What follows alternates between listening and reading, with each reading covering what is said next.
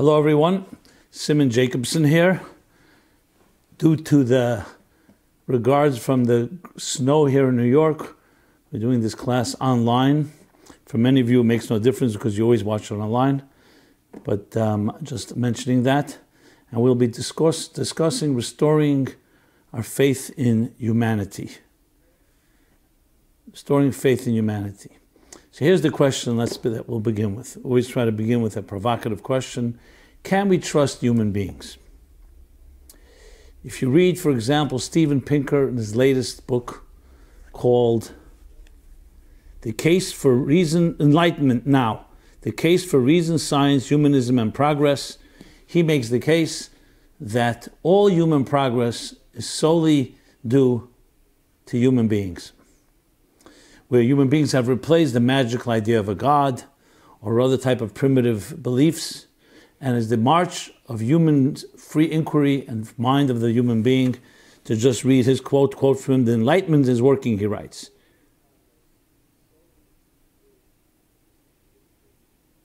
In his opinion, people do not need to believe in magic. A father in the sky, a strong chief to protect the tribe, myths of heroic ancestors. Our ancestors replaced dogma, tradition, and authority with reason, debate, institutions of truth-seeking. They replaced superstition and magic with science, and they shifted their values from the glory of the tribe, nation, race, class, or faith toward universal human flourishing. Secular, liberal democracies are the happiest and healthiest places on earth. End of quote.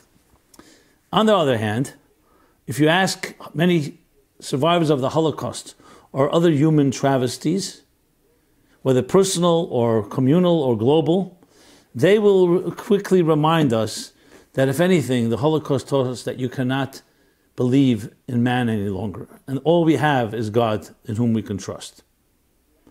And when you look around in the world of the secular, you look at in the world of the secular world and relying purely on that and how people have treated each other, it makes very much sense when you see the corruption, when you see the crimes, you see the selfishness that human beings can perpetrate on each other. It becomes very obvious that there's no reason to be, that we can be very cynical about the human race. And quite on the other hand, comes another question, and that is the fact is that human beings were created in a divine image, charged by God with free will to improve this world. So God entrusted us. So then again, it would seem that we could trust human beings. So how do we make sense of this whole thing? And how do we turn this into a modality that we can talk about both on a personal level? I'll never forget the class I gave many, many years ago. I was sitting, it was on 81st Street and West End Avenue. And I was talking about unconditional love versus conditional love. And I was discussing at the time the virtues of unconditional love, where you really can love somebody knowing that you receive love without any conditions. And now while I was speaking and discussing it, there was a guy sitting right to my right, and he began to mutter, began to whisper, and he started getting louder and louder, to the point that he said, he started saying, and speaking up loud, he started saying, yes, unconditional love. The only unconditional love you have is from a dog, from a pet. You can never trust human beings. And he was speaking like to himself, clearly had something troubling him. And the whole room was maybe 90 people there. And everyone started getting very disturbed because he was like just starting to get louder and louder. He says, you can't trust human love. Like with so much anger and so much vitriol. And finally one woman in the back of the room said, can you just be quiet? We came here to hear Rabbi Jacobson. And he just got even more furious. I remember he stared at her with these set of eyes. He looked at her, he says, you're so shallow. And everybody was looking to me how I'm going to react. So I said, I knew who he was, and we met him, we'd come to previous classes, and I said, tonight we're talking about human love. We'll talk about canine love another time. And he said, okay, I understand, Rabbi, I respect it, fine. I'll just tell you a little footnote then, the story.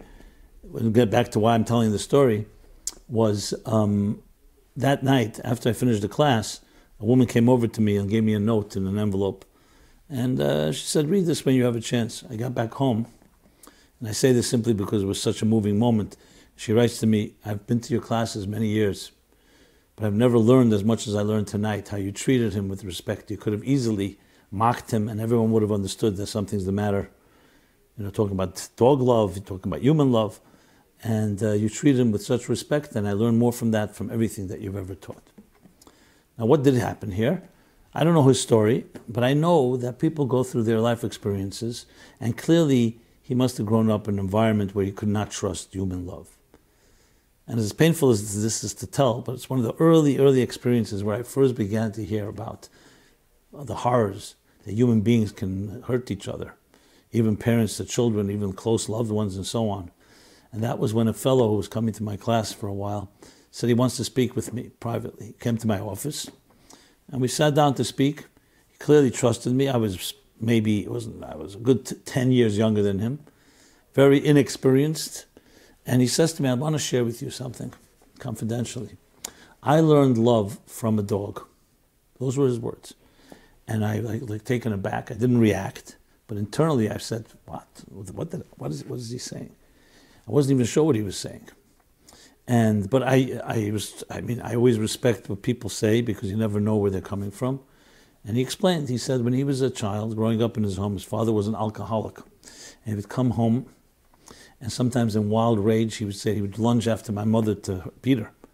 And being the oldest, I would get in between, and he would beat me instead with a baseball bat. Sometimes I was black and blue and swelling all over my body. And I would go out onto the yard and sleep there all night near the kennel where the dog soothed me. That's where I learned love, not from my father, from the dog. And I never left that impression I left. First I thought to myself, I never had even heard or tasted anything close to this. I thought, couldn't believe it. But that's what he said. And then I realized, unfortunately, we live in a world where human beings can behave worse than animals. And I never left my impression. So when someone said that, no matter even if it sounds strange or not, you have to always know people go through life experiences and never know what they're going through. And always give them the benefit of the doubt because you never know. And even though something may sound bizarre or weird or strange, the key is for us to be sensitive hearts. And I go back to the topic because here's where I heard for the first time humans can behave that way. Like he said, you can't trust human beings. Now, I personally, full disclosure, I've never been hurt by a human being in that fashion. So I do trust. I can't say I'm completely naive. We all have our guard up and we're always wary, especially as you get older, you become more attuned and more aware of how people can hurt each other. But there's an element of trust. But I could see people growing up in homes and environments that was so violent and so, what's the word I want to use, so violated their boundaries that they could come to a point where I don't trust human beings, which only adds to the discussion we spoke about before about the trust, restoring trust in humanity. You look around today, for example, so thank God we're not living in the time of the Holocaust. But nevertheless, we live in a time where you could see in the media how people can become completely consumed with their way of looking at it, and they're ready to kill anyone that doesn't agree with them. I don't know, kill physically, but speak in a way and completely intolerant. So there is killing somebody with a stick, and there's also killing somebody with words.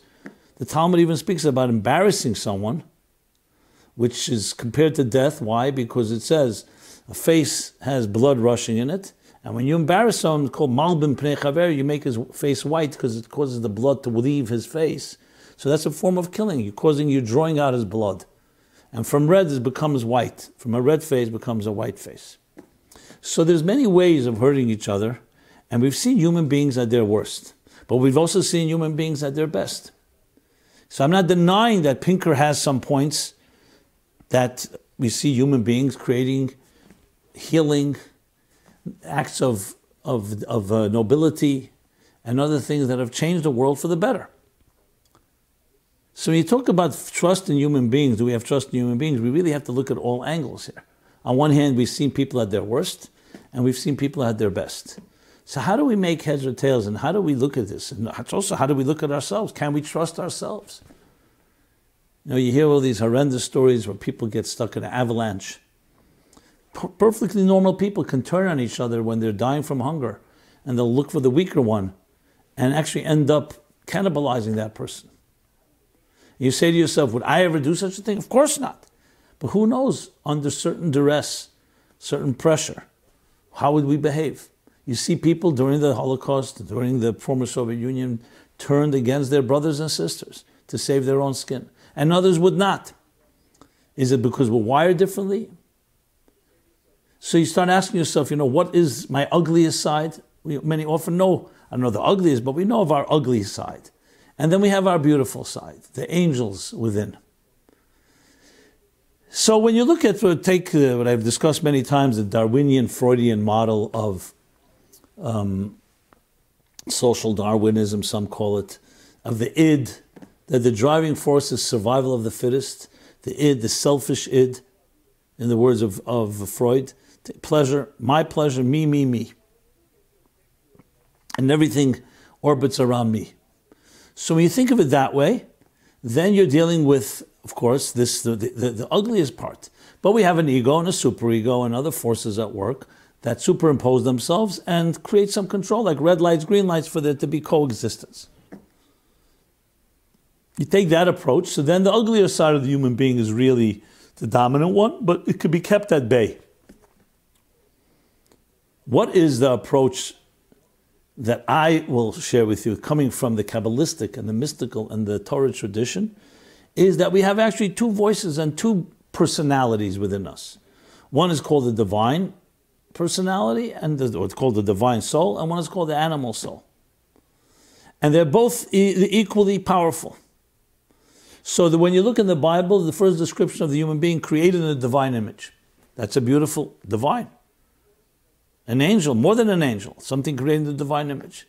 You read chapter 2 and it says, that there's a side of a person that's ra, evil from childhood, selfish from childhood. Is this a contradiction? No. Two souls.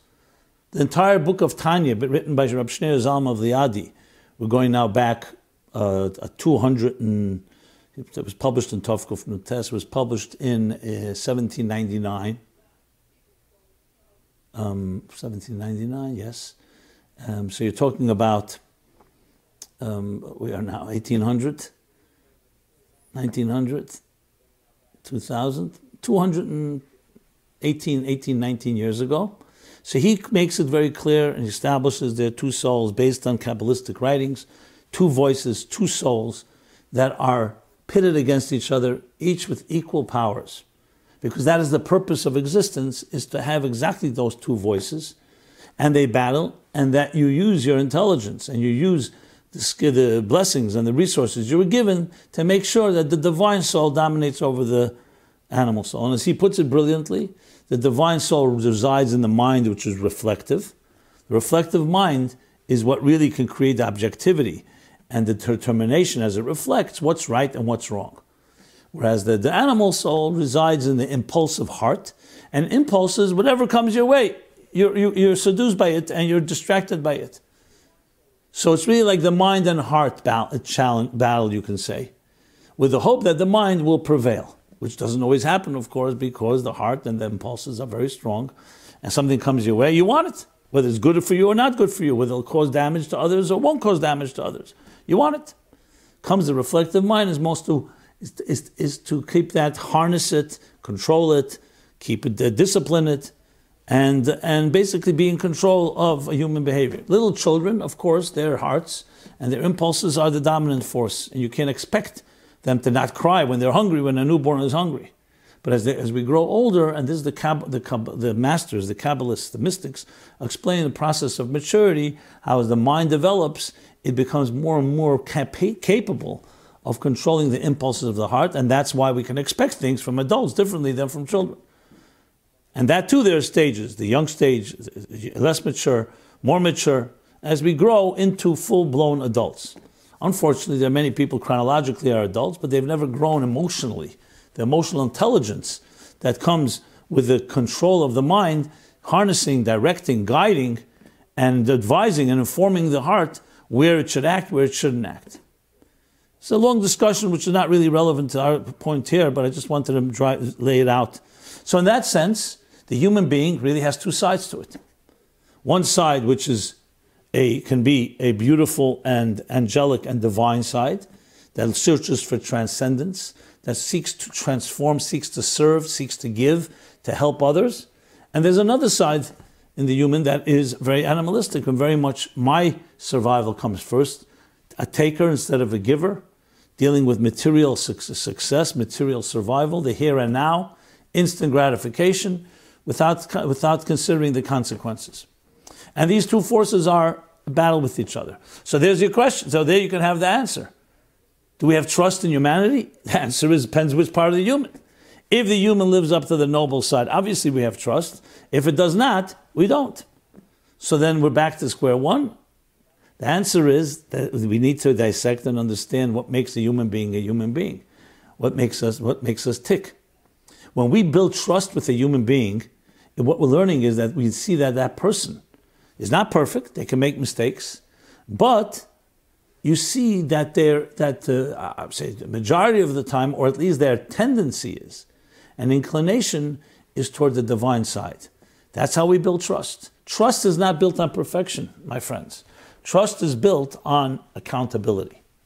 So when you find someone in your life, let's start from the childhood stage. In your childhood, all children trust their parents until, God forbid, they're forced not to.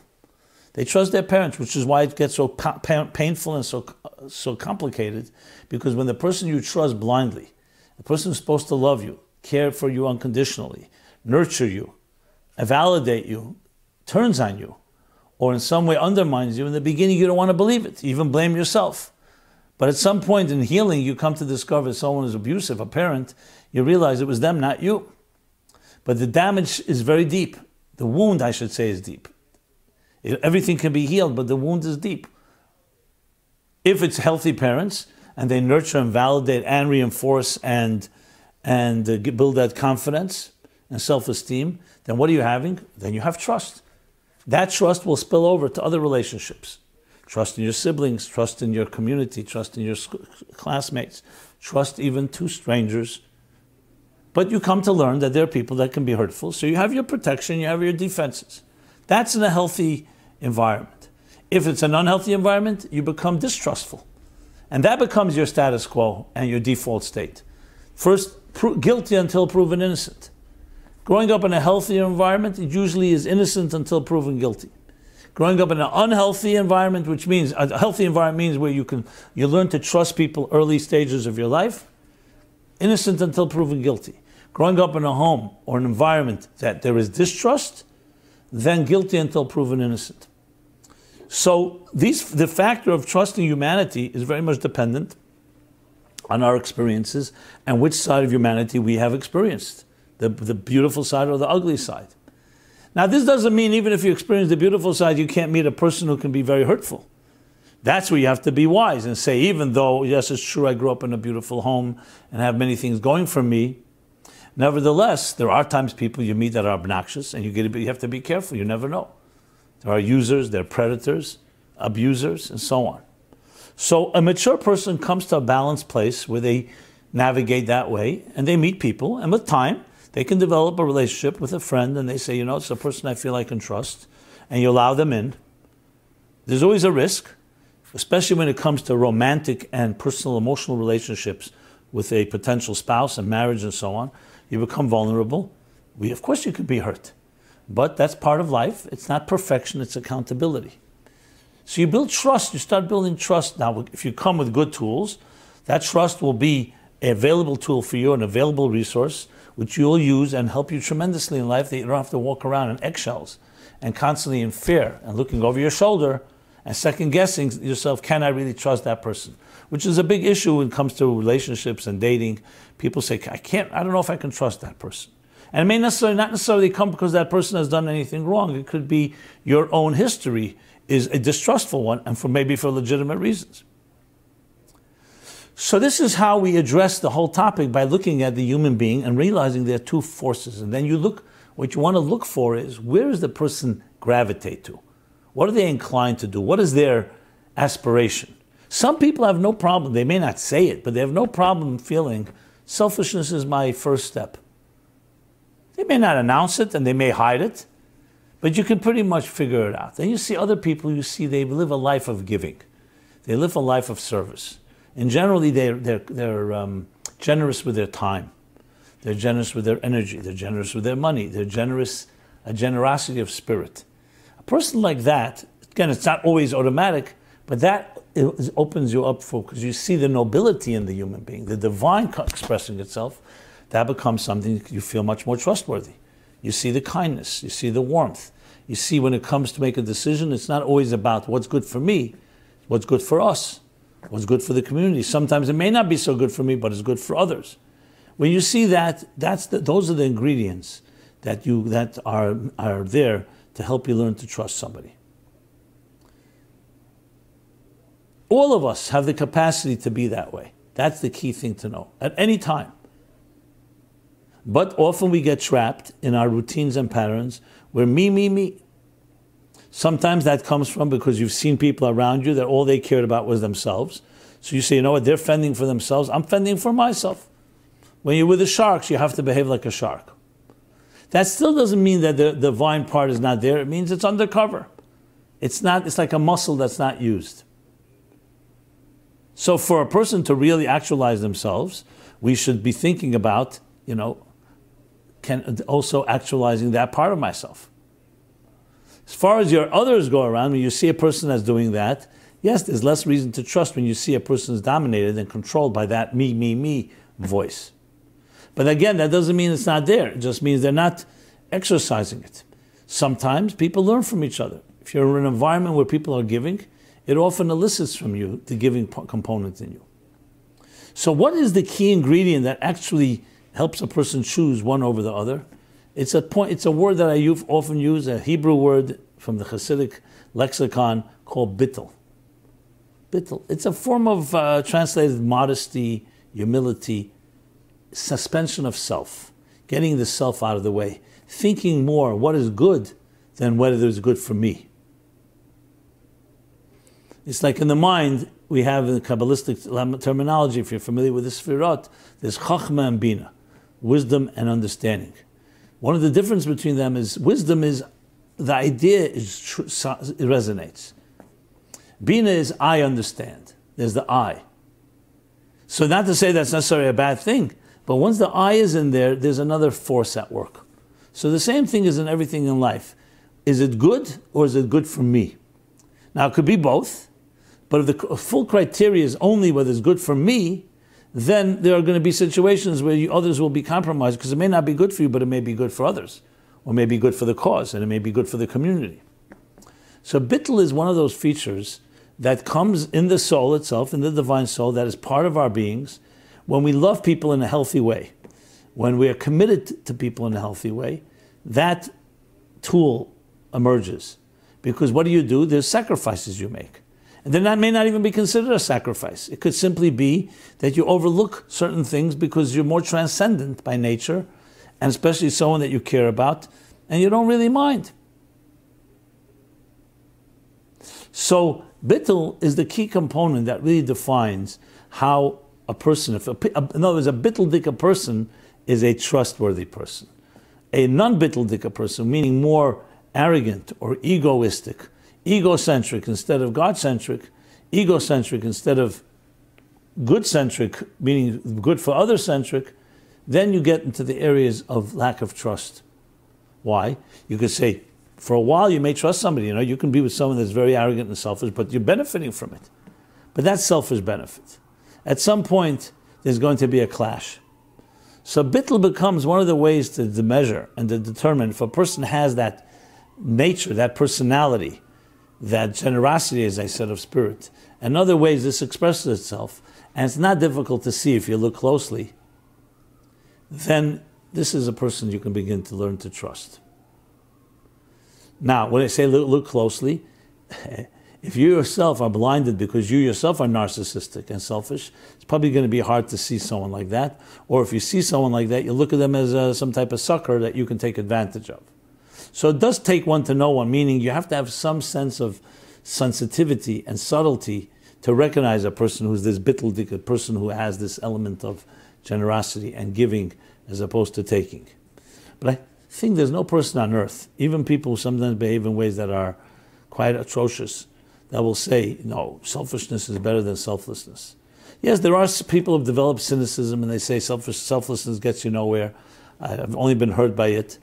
But that's because they've been hurt. Everybody knows that as an aspiration, as an ideal, as a standard, that part of us that has the capacity to give, the capacity to overlook our own interests for the help of others, not compromising ourselves. I'm not talking about annihilating oneself, because that's also unhealthy. But in a healthy way, out of strength, deferring, being flexible, yielding. Like the Talmud, one of the expressions is, a person should always be yielding, rach kekana, soft, like a reed, ava altehe kosha ka'eres, and don't be hard and inflexible, like a cedar tree. Very powerful, but it's inflexible. So this yielding means you're there, but you're able to bend in the wind, you're resilient, you're able to adjust, you have the flexibility, you're able to take a punch and not be destroyed by it. You know when to exercise restraint. These are all features that create the climate and environment for trust. So when you say restoring trust in humanity, yes, it's believing in yourself and believing in the divine dimension in yourself and in others, believing that collectively we can access that, and actually we have to be pioneers and not wait for others to act on that. When we act on that, it has a certain viral effect. It has a certain, I would even say, contagious effect, a positive way. Because people that are around things like that, it tends to bring out the best in them. And that's our responsibility. So in the world in which we live, on one hand, as Steven Pinker writes in his book, unbelievable advancements. Yes, there are unbelievable advancements. But there is also a part of us that's very, very self-contained. We're very self-indulgent in our time, and we are selfish. Because sometimes prosperity and comforts create that. Because you take it for granted, you get spoiled. Sense of entitlement. But I want to now go back to Pinker's argument. And what I would say, let's say the Holocaust survivors' argument. Which one is it? I think we have here a problem with extremes. It is true that there were people, and maybe many people, that were dominated by primitive beliefs, and they thought some father in heaven, or some magical thing, or some other supernatural thing controls their lives. So that's a childish thing, and you could say we matured from that. That's the Enlightenment, as its name indicates, enlightening. We've seen the light, they lived in the dark, we've seen the light, and we realize that it's more complicated than that. There's science, there's reason, there's free inquiry, and we don't necessarily need to depend and explain everything by a supernatural God. Which is exactly what the Enlightenment introduced, and went basically to war, dismissing anything value of faith and religion. What was wrong with that? Because at the end of the day, human beings, no matter how advanced they are, have a selfish side to them. So it could be that they will create, yes, great things, and human races today are a far more evolved race, and there's more humanitarianism, and there's giving and charity, and many other things, less wars, as Pinker documents in his book, and is documented in many other places. But the human being at the heart, are we less selfish people? And what checks that? And look at the Nazis. They were not a third world country. They prided themselves on their philosophy, on their sciences, on their arts, on their music, on their culture. And yet, they ended up using all that science and technology to find the most efficient way to kill innocent children, men, women, and children, just because they felt that they were not up to par. So to state that Pinker's argument that is due to the Enlightenment is working, no. That's going to the other extreme. So to say that it's completely based on supernatural, no, because part of God's wishes is that He created a human being in the divine image, a human being with intelligence, with emotions, and we have tools and resources, yes, to create an enlightenment and many things, but we never forget that all the reason of the world always needs a foundation, an axiom that is super rational. Because it's not just about logic. If you go with logic, you can come up with horrendous conclusions that some people deserve to die. Why should we help the weak and the feeble, or the aged, mentally retarded, as the Nazis did? You can come up with all kinds of logic why we should reserve resources, medical resources and other resources, just to save the best, the youngest and the best, the most most able-bodied young people, the Aryan race. You need to always have something higher. As the founding fathers fully understood, all men are created equal, and due to that have inalienable rights endowed to them by the Creator. That's where the enlightenment can go off, where they completely move it to human beings. Then I would never trust humanity. Look what humanity did. On the other hand, should we go back and say, you know what, human beings can't do anything, it's all about God? That's not what God wanted. He wanted a partner in creation. Gave human beings intelligence, gave them resources, a partnership. So it's not one extreme or the other, only God or only human. I wrote once a series of articles. One was, what was it called? It's all about God or it's all about man. Something like that. You can find it online on meaningfullife.com. That you need both. You need the combination of both. Look at the currency of the United States. In God, we trust. You can't say, man, we trust, because you cannot trust. You can't trust human beings because they're in the same boat like us. How could you trust someone that's like you, mortal like you, weak like you, biased and prejudiced, and can do things for self-interest? How could you trust that entirely? But they went overboard and they began to overtrust because they so rejected the church and the belief in the faith of so-called primitive faith. They thought the only thing is now left the human. And religion didn't go away as it was predicted by the Enlightenment, because there are elements in it that are necessary. The absolute morality that science cannot provide, the guide, the compass of what is right and what is wrong, which again science and reason cannot always provide. It can augment, it can support, it can make a case for, but you need to have foundations that are unwavering. So you want to have really restoring trust in humanity, restoring faith in humanity. You need to have a combination of knowing the human, the divine within the human, because you connect to the divine of the divine. And that counters the ugly within the human. So to just say restoring faith in humanity without that element, no. So basically it would be put this way: we trust humans when humans defer to their divine side. Then yes, we trust them, because then by extension they are, just like we trust the divine, we can trust the human who has the bittul, has the humility, and is a channel for that higher reality. So it's not just trusting God and not trusting humans, and it's not just trusting human and not trusting God. It's understanding they work hand in hand. It's like you say, you know what, I don't want to deal with a worker, I want to deal with a boss. But the boss sent this worker, sent this messenger to you. The messenger you sense, he's a messenger of the person who sent him. Then you say, you know what, just like I trust the boss, I trust this person. But if he's an entity on his own and does what he wants, you say, why would I trust him? How do I know what his agenda is? Or her agenda? So a topic which seems at the face, you'd say, you know what, we don't trust people, or we do trust people, really opens up the door to an entire discussion of what makes us tick, who are we, and recognizing that you need to have a combination of both elements. And it's interesting, even in science, raw science, which you could say is not based on any faith, nevertheless has been established that the purest sciences, physical sciences, are all based on super-rational axioms. Gödel, the famous mathematician, proved that mathematics, which was the purest science, everything is proven. Its axioms are not provable. In physics, Heisenberg's uncertainty principle, that in a certain subatomic level, on the quantum level, certain things are not deterministic. They're probabilities. And you can go through many areas in life and you find the same thing. Einstein, the theory of relativity. Why? because what we establish is recognizing that it's not always black and white, because it's built on things that are higher than our rational. Not lower, not irrational, but it's not purely always based on pure rational.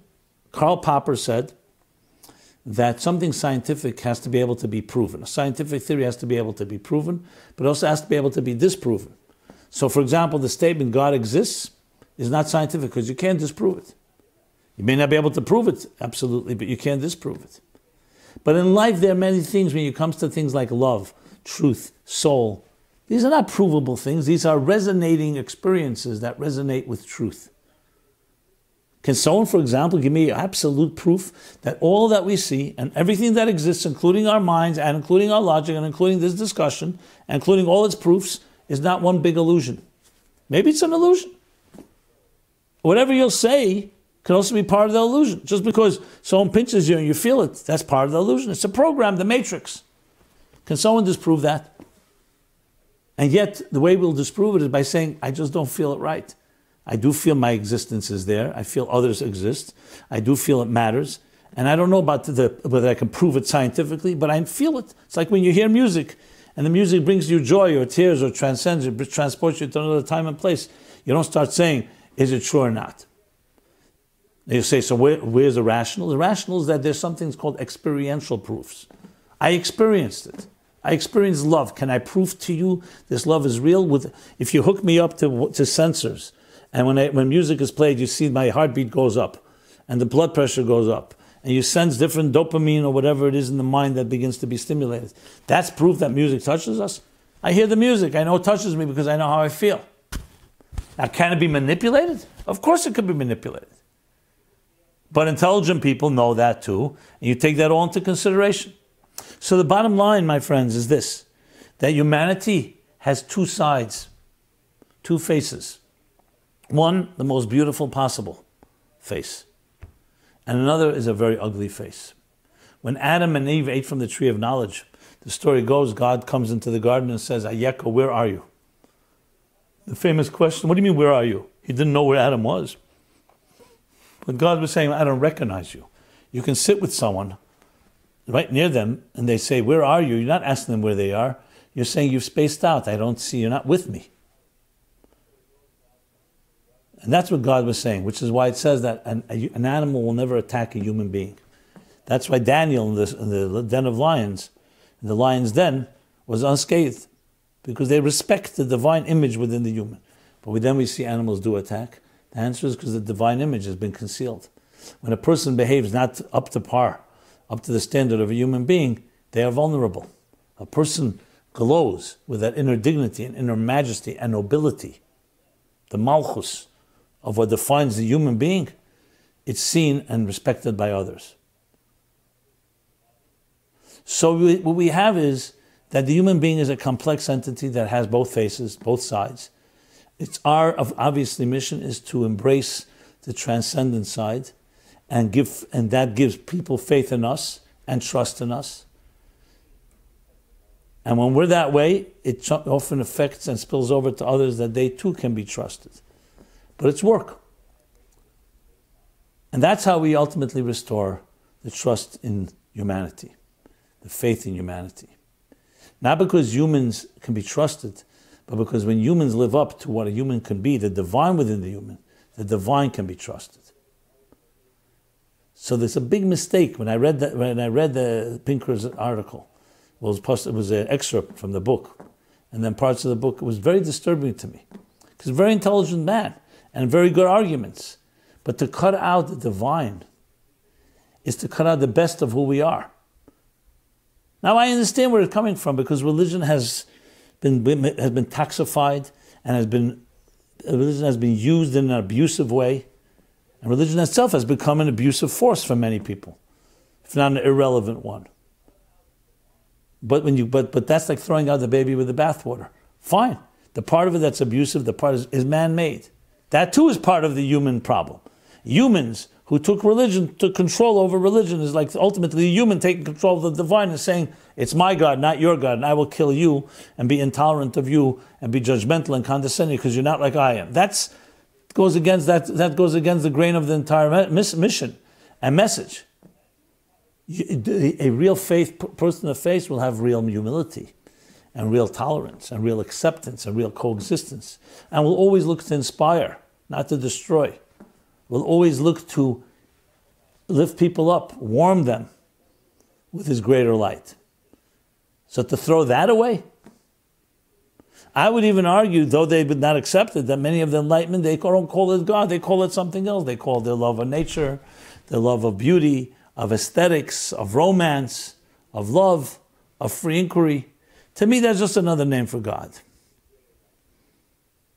And one that's safer for them, so be it. But it's basically recognizing a deeper truth to something, a deeper inner truth. I'm not going to replace and say romance equals God, but it's a godly type of experience.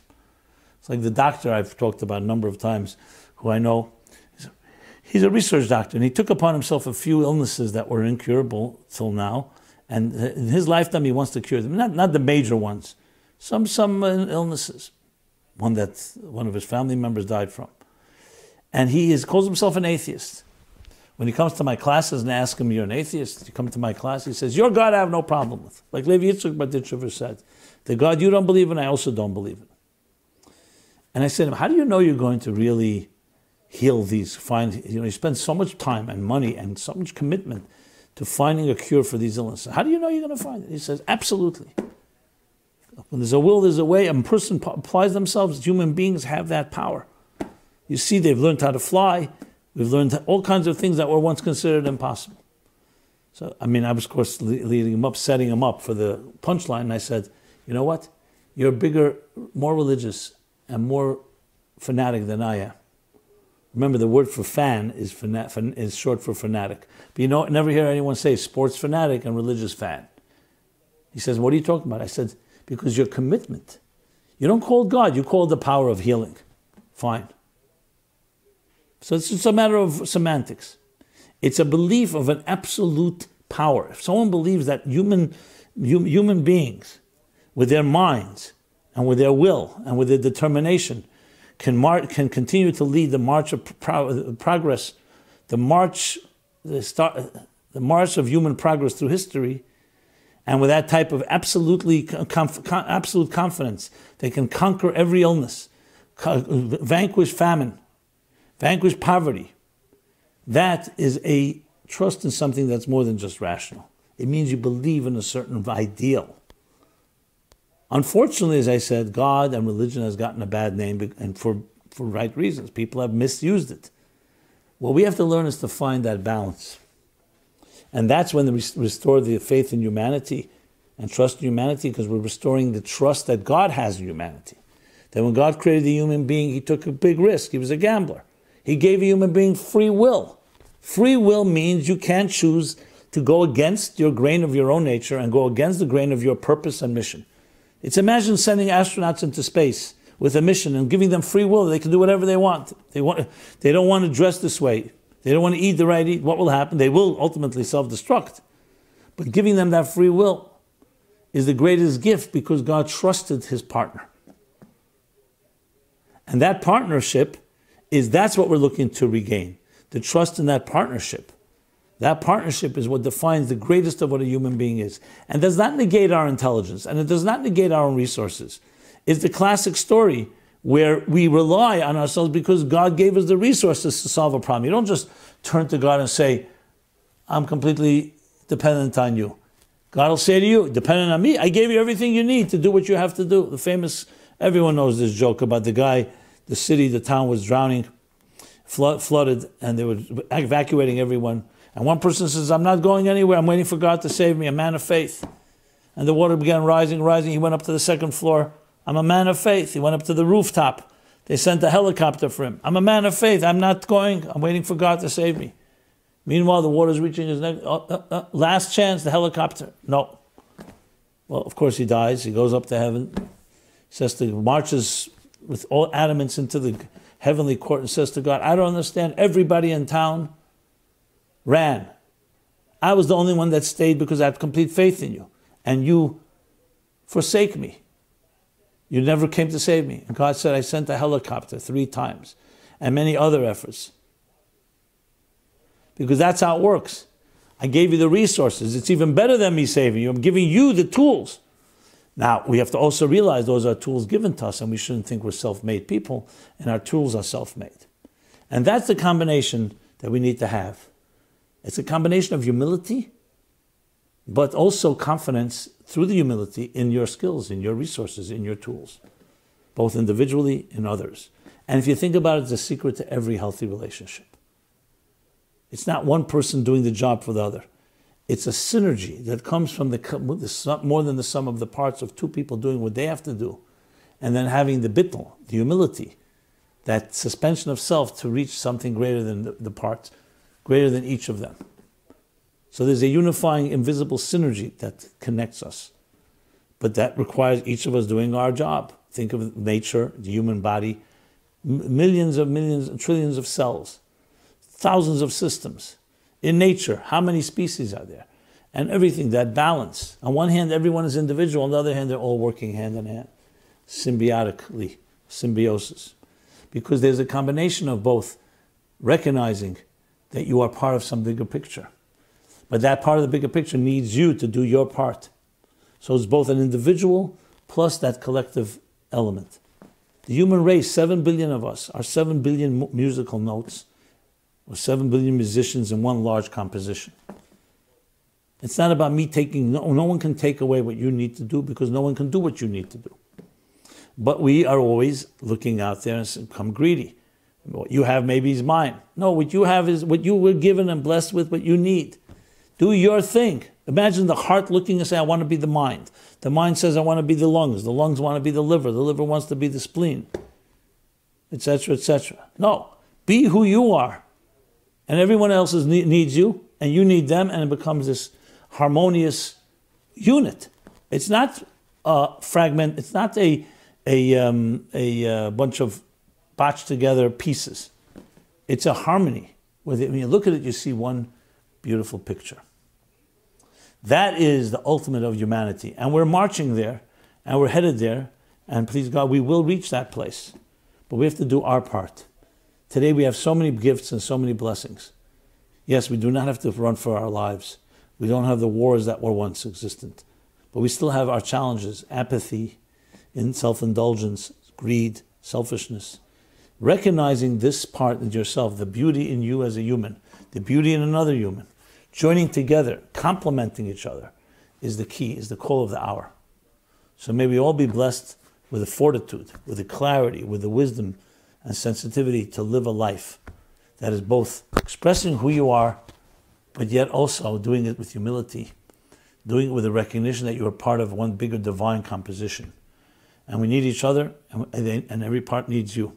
And we complement each other in that fashion until we come to the true brotherhood and sisterhood of humanity, where we can trust all of humanity and every individual. Thank you very much. This has been Simon Jacobson. We're here every Wednesday, approximately 8:30 p.m., and we're on Facebook, so please share, like, friend, pass us on, send us your comments. Same thing with YouTube. We're on YouTube as well, and all the other channels. I also want to say this is a public service. A lot of work and preparation goes in preparing these programs and classes. We really depend on community sponsorship, on you. So if you have a special date, a birthday, or anniversary, or a yahrzeit, or any other thing you'd like to honor, what a good way to do so, reaching thousands of people with this type of message. And please go to meaningfullife.com/sponsorship, and you can find many ways to sponsor things. If you want to talk to us, just call us on that number. That's there as well. Or email us. And please, we do depend on your support to make these things continue to grow and develop them further, expand, and develop even more programs. Of course, any suggestions, comments, critique is also welcome. Just go to meaningfullife.com and please send us a note, and we'd love to hear from you. So again, everyone have a very blessed week, a very harmonious week that then combines the individuality and the bigger picture in trusting and loving and faithful way. Thank you. Be well.